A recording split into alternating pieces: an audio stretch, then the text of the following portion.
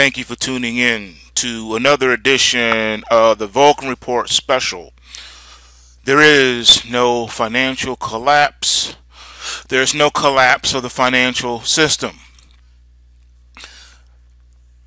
As I indicated in the introduction video, I told you that we were going to go through this step by step. I just want to point out some things that many people have not been made aware of and never even thought to even consider. So that's what we're going to do. This is my attempt to walk you through some things to kind of shed some light on what's going down. Right now, the first chart that you're looking at is a chart of the mini S&P 500 futures contract. You're looking at the year 2001. Specifically, I want to draw your attention to September the 11th, 2001. And I want to show you some interesting things here. The first thing I'm going to set out to demonstrate by way of evidence that there is no collapse is because it's already happened. Is this Exhibit A. This S&P chart of 2001, specifically during 9/11. The reason why there is no economic collapse is because it's already happened. The economic collapse happened on September the 11th, 2001. The economic crisis, the economic collapse. Everyone's talking about the dollar becoming worthless, the dollar crashing. All of this has already happened. They're waiting for some unforeseen event that is never going to come because it's already happened. You missed it. You weren't paying attention. This bar right here represents the week prior to 9/11. That's this bar right here. Okay? On the day of 9/11, something very incredible happened. The U.S. financial system collapsed. It collapsed on September the 11th, 2001.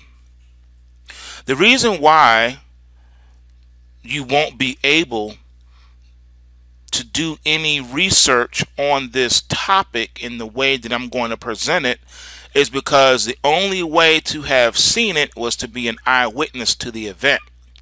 While everybody else was paying attention to the buildings falling down, everyone missed what was right in front of their face, and that was this right here. The entire financial system of the U.S. economy went belly up.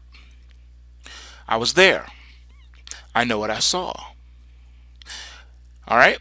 This is during my Wall Street days. The futures markets, as you know, trade before the 9:30 opening bells. Okay? This event happened prior to the opening bell. When the first alert that one of the buildings was on fire, that happened before the 9:30 opening bell. Okay? As far as the second quote-unquote plane allegedly hitting the tower, the second tower, again, prior to the 9:30 opening bell. Then what happened? Well, back in these days, and some of this information is going to overlap because I'm trying to lay this out for you. Prior to what we have today, the market that you have today did not exist then. In 2001, the 2001 market was different than today's market. All right?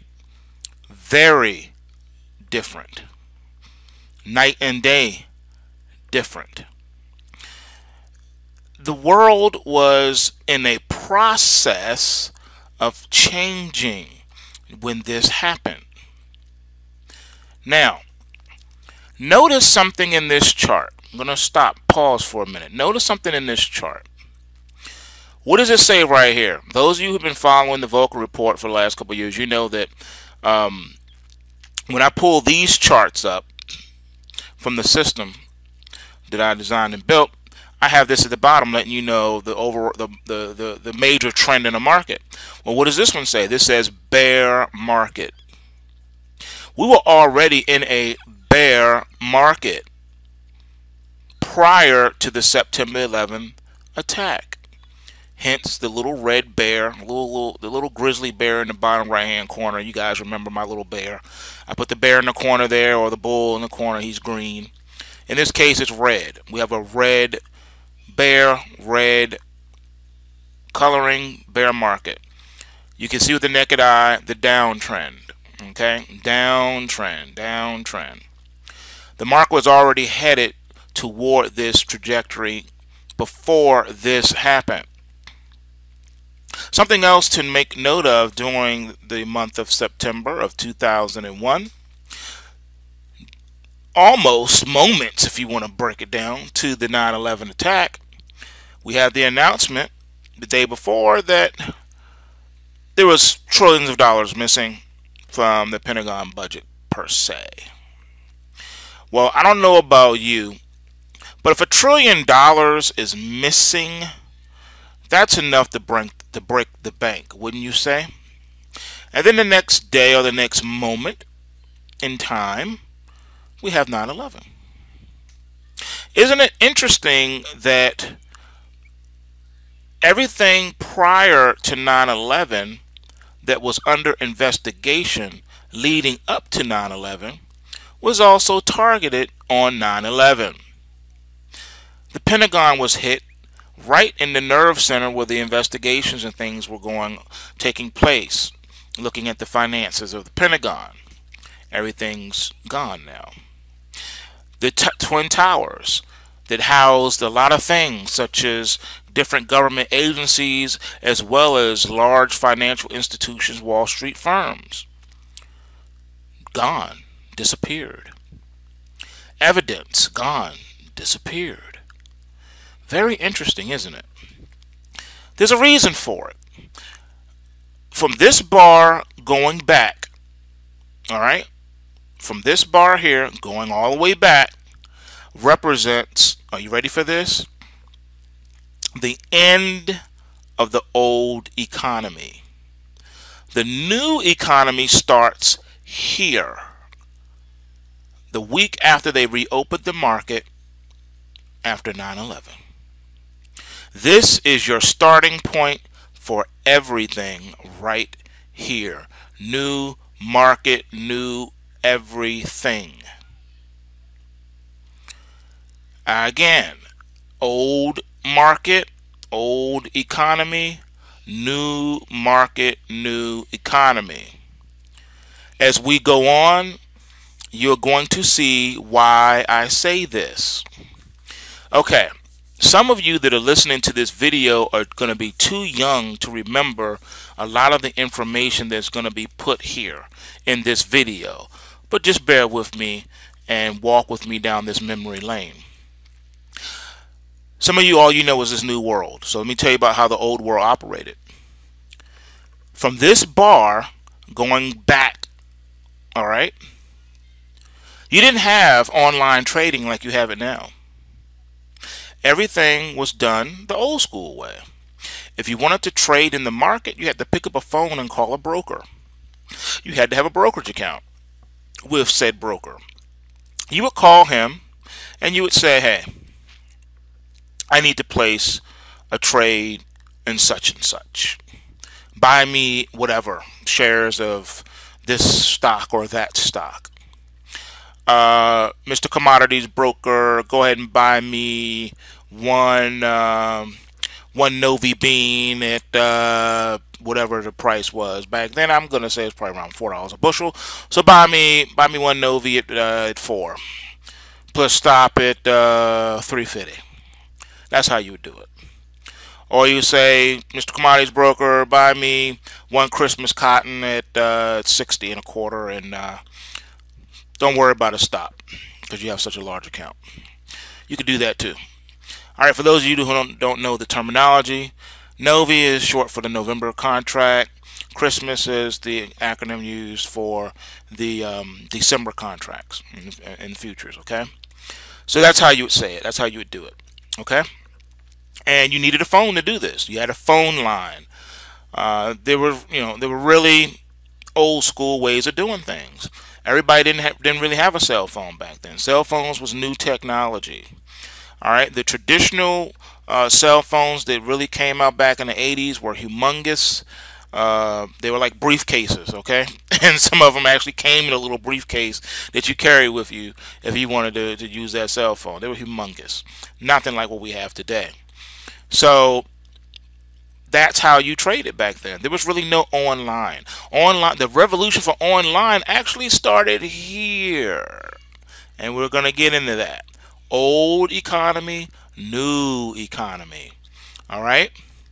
This here did not represent what people thought it represented. This technically was the end of the industrial age. This here is the beginning of the information age. I'm going to show you what I mean by that in just a second. Okay, so we're in a downtrend market, old economy, 9/11 happens, and then here we are. Here are some events that happened on 9/11 that you probably won't be able to find anywhere else or see anywhere else. Are you ready? I'm going to run them down quickly. The first thing that happened was the US dollar went to zero. It literally went to zero. It's gone. It went to zero. Gold and silver became priceless on the charts. The prices literally went off of the charts on the screen. You couldn't price it. The foreign exchange to the dollar was ridiculous. I saw one quote for British pound was like 10,000 to 1 on the dollar. It was ridiculous. All right, so we went to zero. We were done. We were bankrupt. We were destroyed. Precious metals were priceless, and that's when they turned the machines off and said, okay, close the markets. We have to close the markets. Let me explain to you what that meant. All right. When Baldhead Slim came on TV at the New York Stock Exchange and said, close the markets, all right, the head of the NYSE said, we're closing the markets. The U.S. markets closed and shut down in unison. That means all Forex trading, commodity futures trading, and equity trading and bond trading stopped simultaneously. Done. Kaput. Now here is the amazing thing that happened following that. Okay. All trades, okay, approximately $1 trillion that day went up in smoke. Every trade that was put on prior to him coming on to the podium and saying shut down the markets was erased, eradicated as if it never existed.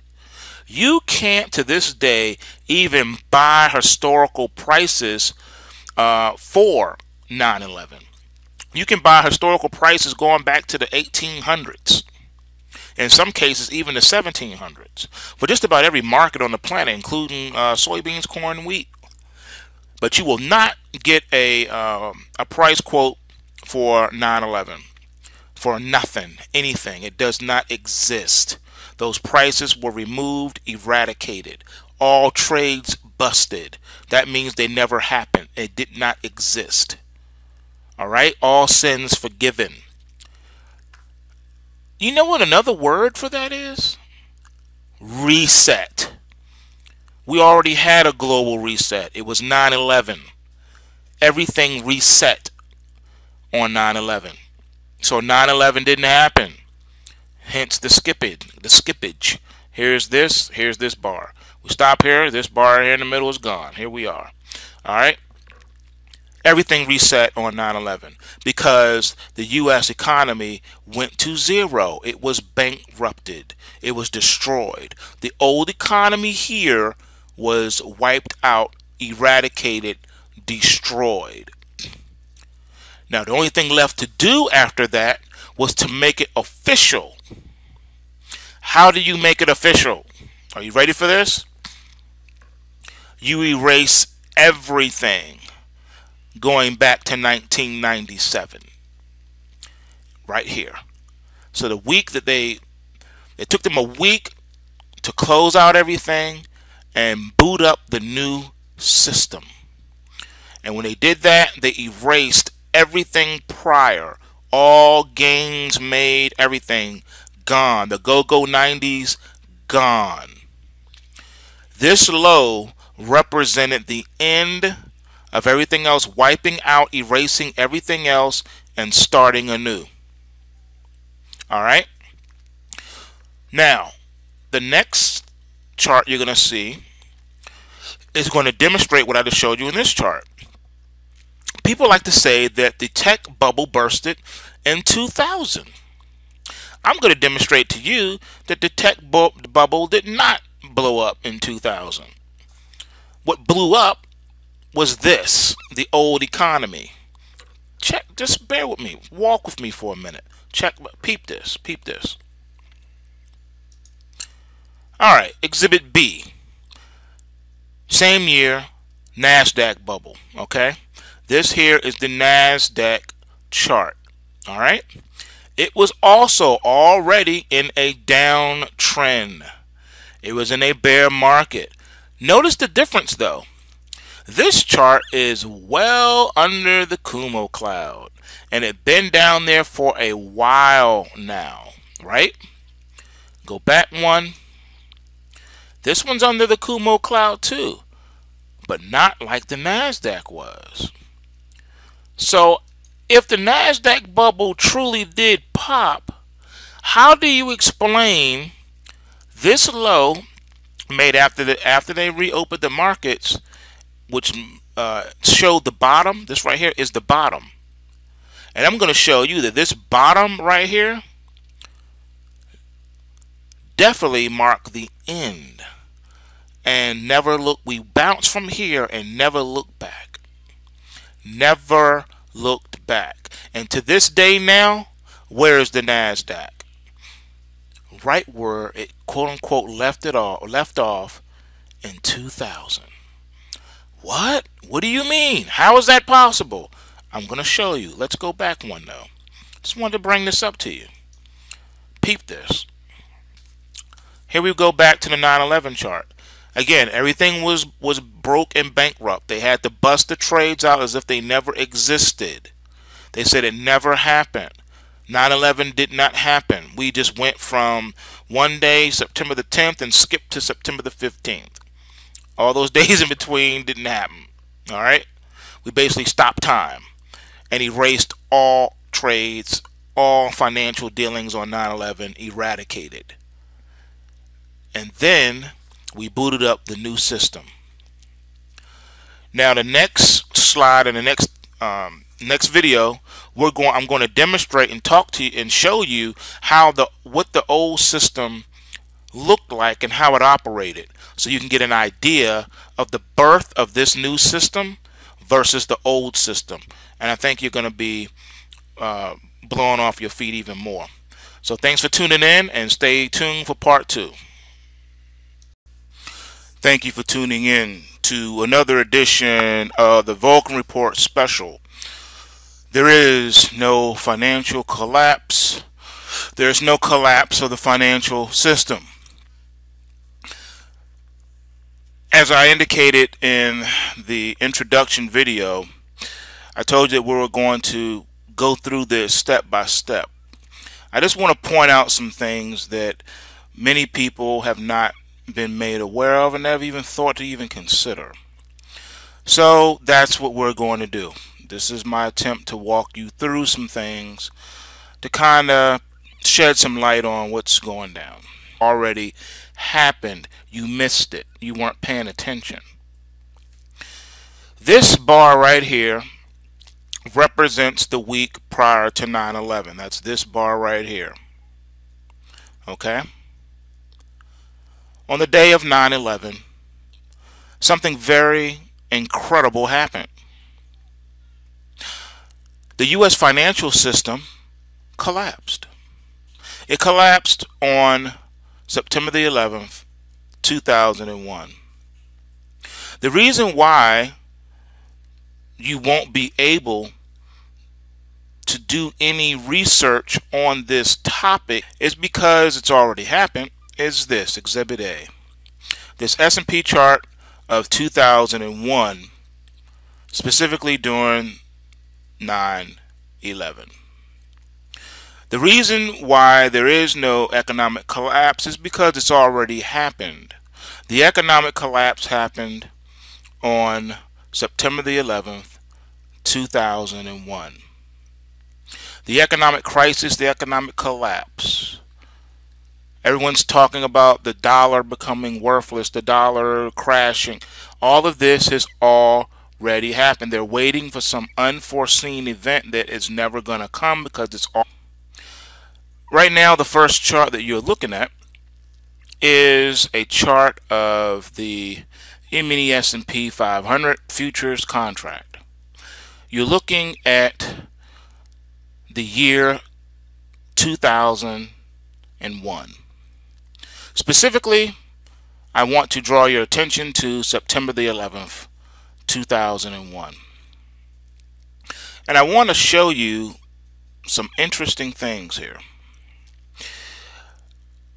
The first thing I'm going to set out to demonstrate by way of evidence that there is no collapse in the way that I'm going to present it is because the only way to have seen it was to be an eyewitness to the event.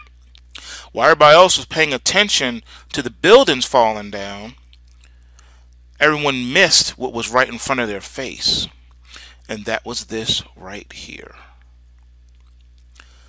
The entire financial system of the U.S. economy went belly up. I was there. I know what I saw. All right, this is during my Wall Street days. The futures markets, as you know, trade before the 9:30 opening bells. Okay,